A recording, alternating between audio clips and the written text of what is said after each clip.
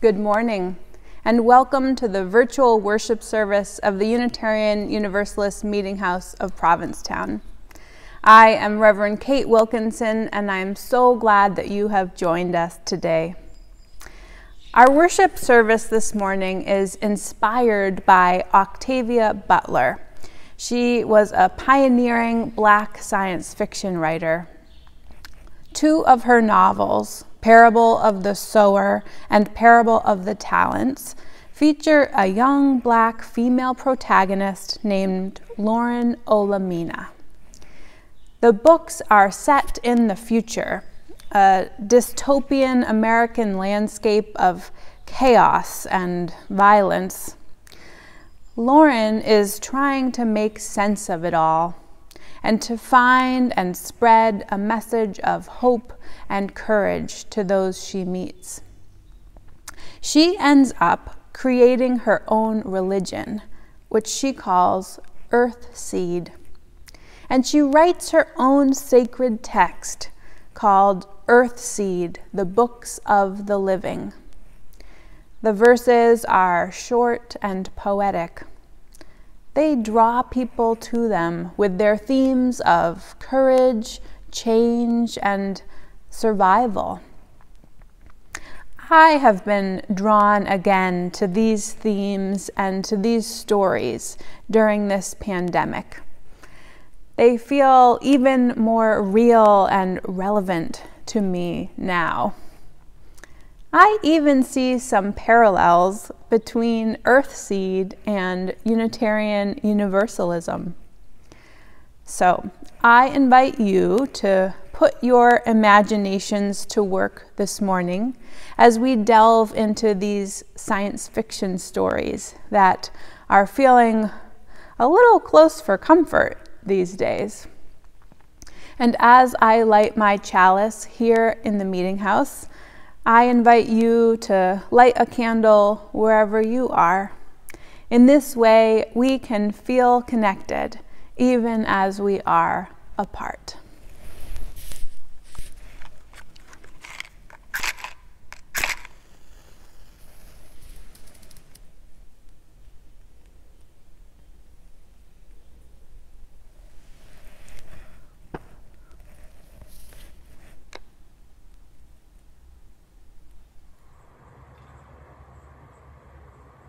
Good morning. This is Ryan lighting chalice from Truro. This morning's chalice lighting words are by Octavia Butler. All that you touch, you change. All that you change changes you. The only lasting truth is change. God is change.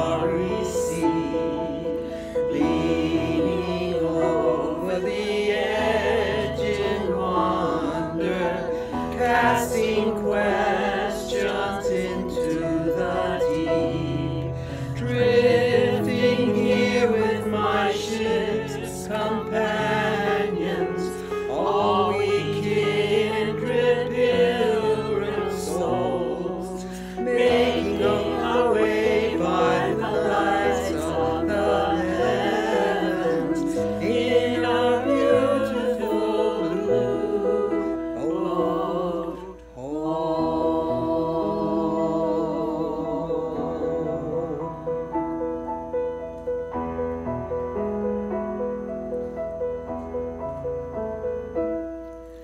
I give thanks to the waves upholding me, hail the great winds urging me on, greet the infinite sea before me, sing the sky my sweater song. I was born upon the fathoms, never harbor or port have I known. The wide universe is the ocean I travel, and the earth is my blue boat home.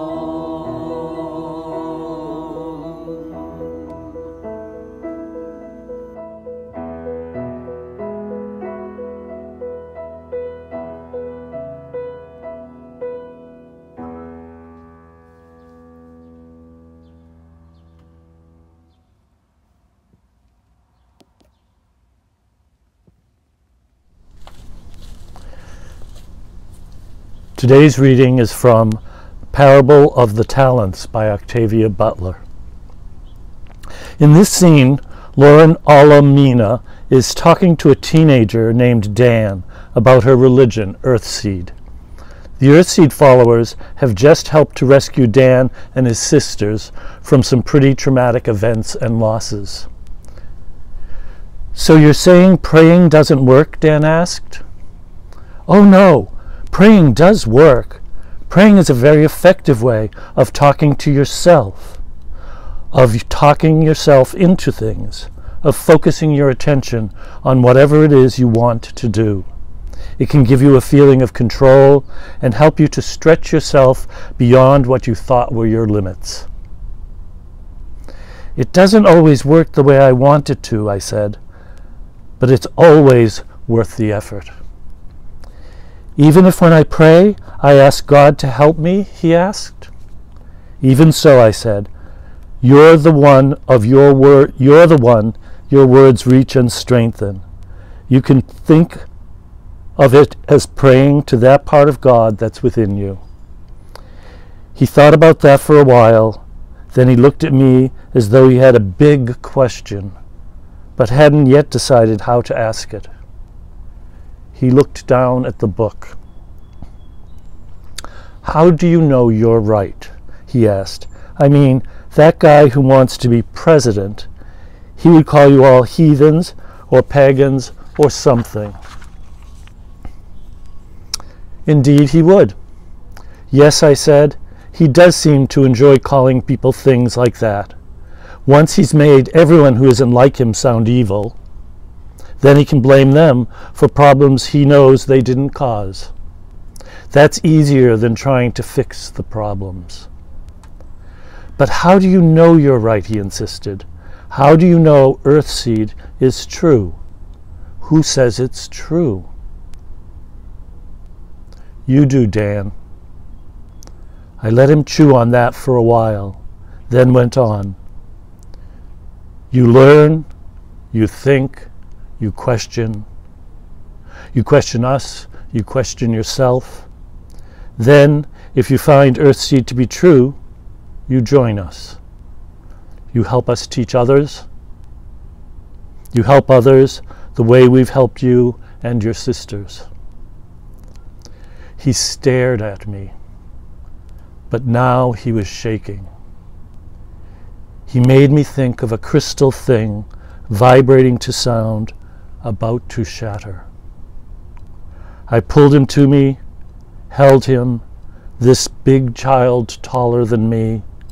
I felt his tears wet on my shoulder, Then I felt his arms go around me, hugging back, still shaking, silent, desperate, hanging on.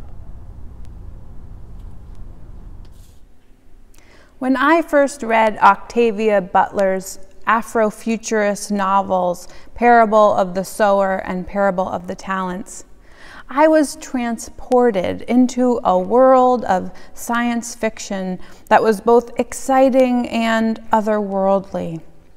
The characters in the stories are fighting to survive the socioeconomic and political collapse of 21st century America. Poor environmental stewardship, corporate greed, and the growing gap between the wealthy and the poor have pitted people against each other. The world is chaos, fire, and dystopia. When Lauren Olamina's neighborhood is burned to the ground, she flees with just the clothes on her back and a backpack that she has readied for emergencies.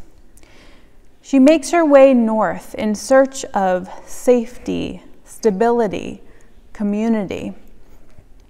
It's hard to trust strangers these days, but there is also safety in numbers. And so Lauren slowly gathers a small band of people around her, people she can trust and who learn to trust her. They engage in violence only to protect themselves, not to accrue possessions or torment others, as some do. They scrounge for food and supplies. They help people in trouble. They are creative, resilient, determined. They are also grieving, frightened, traumatized. Lauren seeks to provide comfort and healing as well as safety. She craves purpose, not just survival. In her notebook, she begins to write verses of poetry. All that you touch, you change. All that you change, changes you. The only lasting truth is change. God is change. At night, gathered around small fires of rubble, she shares her verses with her companions.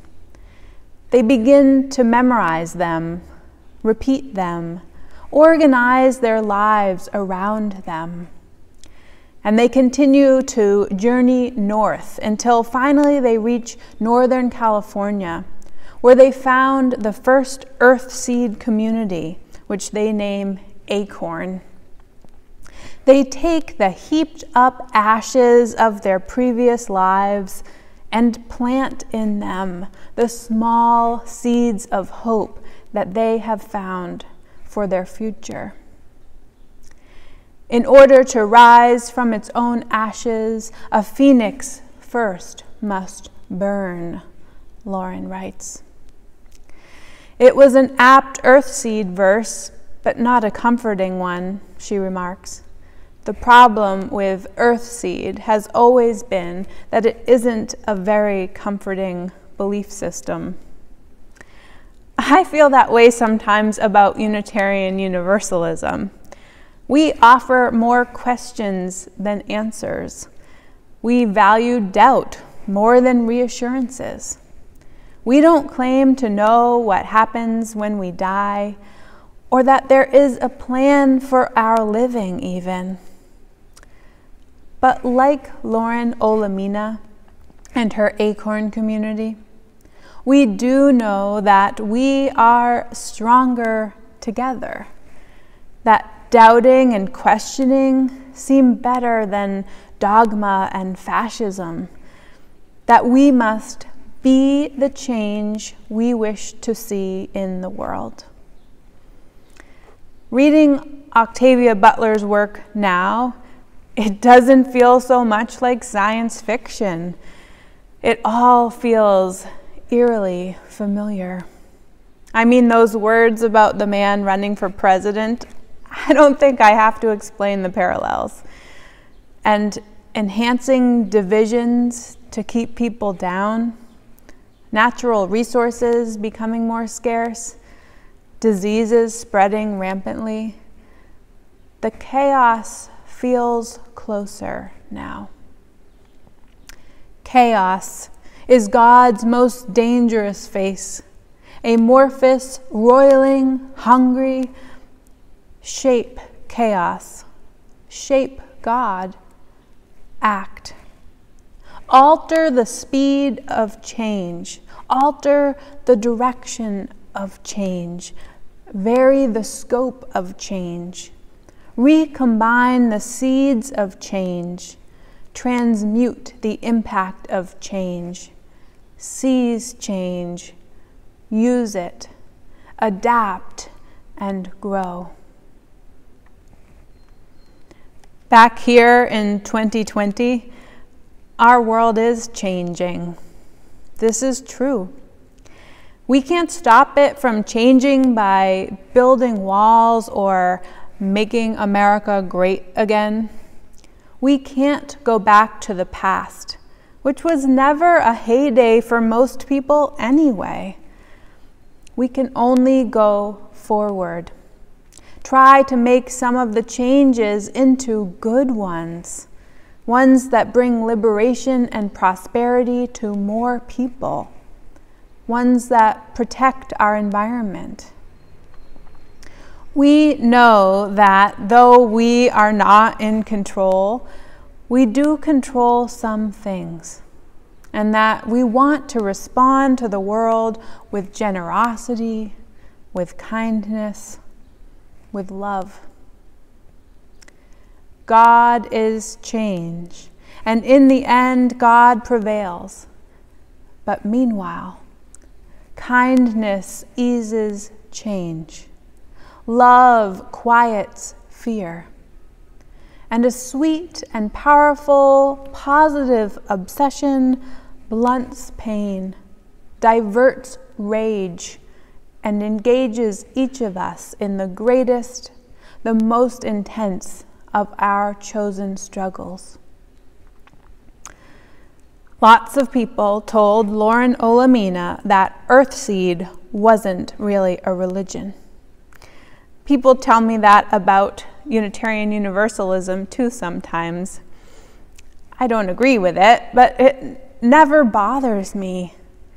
Having a positive obsession blunts pain, diverts rage, engages me in the world, helps me imagine a better future, provides a container, a community in which to care for people.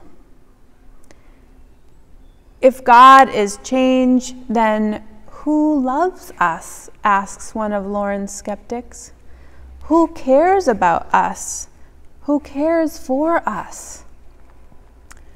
We care for one another, Lauren says. We care for ourselves and one another. Kindness eases change. Love quiets fear. I do find comfort in that. Do you? Now, Lauren believes that humankind's destiny is to travel beyond Earth and live on other planets, among the stars, forcing humankind into its adulthood, and that Earthseed is preparation for this destiny. This is the part of the story that I didn't really get at first. This is the part that seemed way too much like science fiction to be believable. Here's where Earthseed and Unitarian Universalism didn't line up at all. I don't aspire to live among the stars.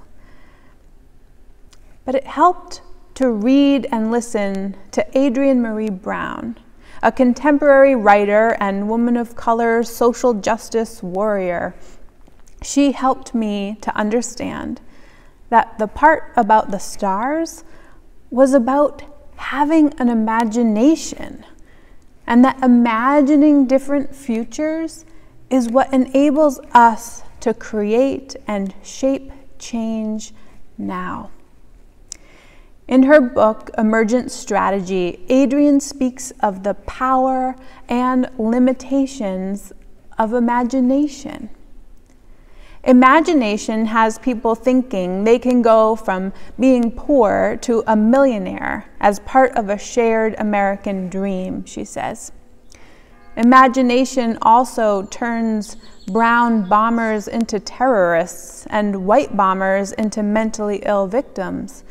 Imagination gives us borders, gives us superiority, gives us race as an indicator of capability. I often feel I am trapped inside someone else's imagination, Adrienne says. I must engage my own imagination in order to break free. All of this imagining, she says, in the poverty of our current system is heightened because of scarcity economics.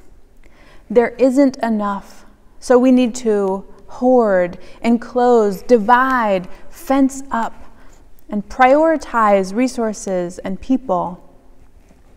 This is the dilemma in the parable stories and in our own time. We are creating a hierarchy of people.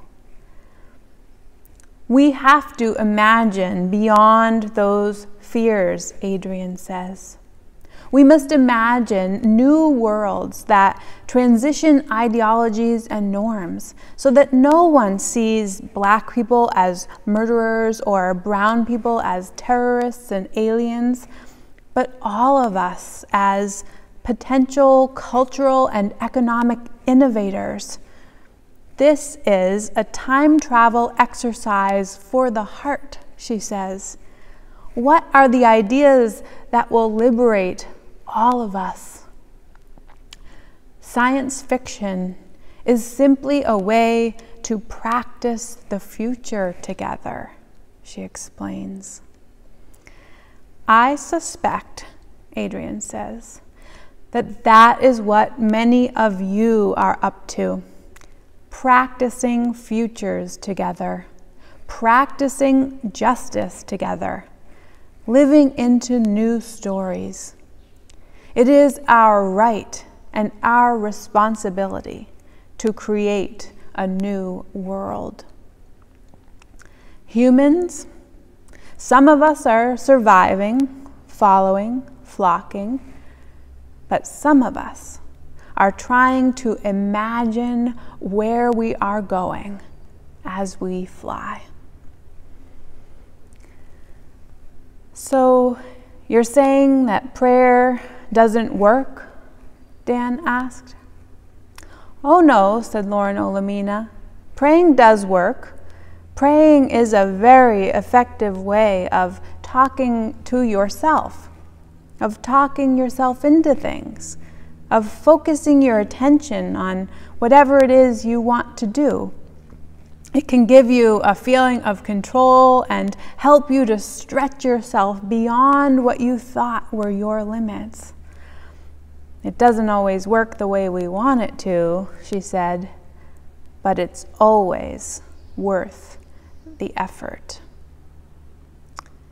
So with this in mind, I invite you into prayer now as a way to end our service today.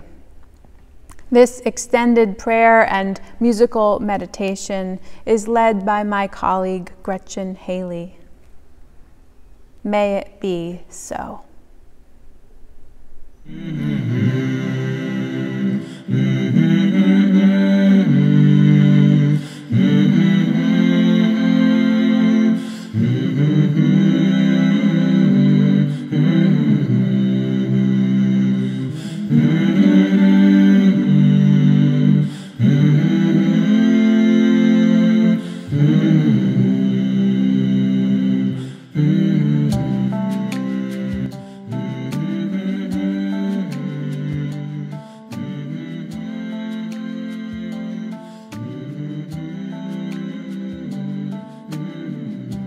Will you pray with me now?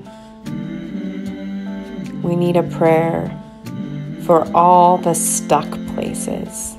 The stuck places in us, in our bodies, in our hearts, our minds. We need a prayer for the stuck places in our families and in our world. For all those days when it feels like everything is caught in an endless loop of same and status quo and sterility. What has been is what will be, and what has been done is what will be done. Those are words from thousands of years ago. The book of Ecclesiastes, still they ring true. What has been is what will be. What has been done is what will be done. Spirit of truth, this is our prayer. Help us to get over ourselves. Help us to release the restrictions that fear and grief and white supremacy have kept on our imaginations. Open us to the holy possibilities that are available to us in this moment and in every moment. Connect us to the change that is everywhere. The change that is in the dirt, the change that is in the trees, the change that is in the rocks and the river and in the yellow squash flower and the once in 6,000 years appearance of flying stars we barely manage to catch a glimpse of now. But we do. There's a truth beyond our knowledge. There's compassion beyond our pain. There's a future burning brighter. There's a love to guide our way. Connect us to our own power, to the shifting plates of our hearts, the ancient dust we contain and shed with each breath, each step, and tend still to the grief of all that has been lost. Tend to our grief and all we keep losing. The unfair choices we're faced with, the no good options we find ourselves with. Give us the courage to wail in anger so that we can make space in our lungs for a new song, a lullaby for all that is being born in this great and living darkness, the shadows of surprise and surrender, all that readies in us and in Dr. King's still worthy dream of beloved community. To change, to be changed, and to know it all as God. God is change.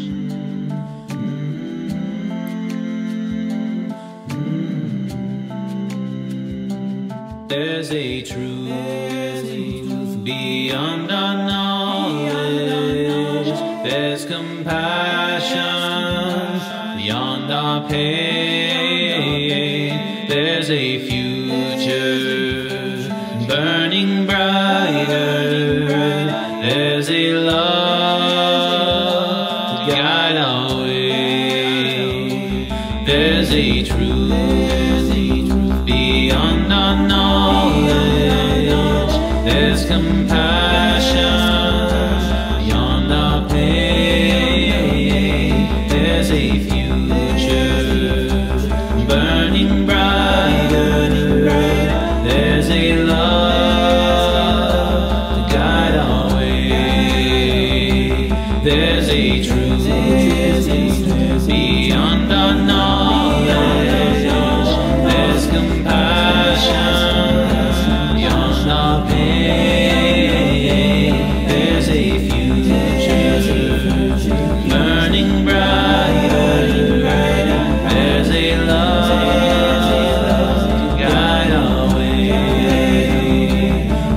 a truth beyond our knowledge.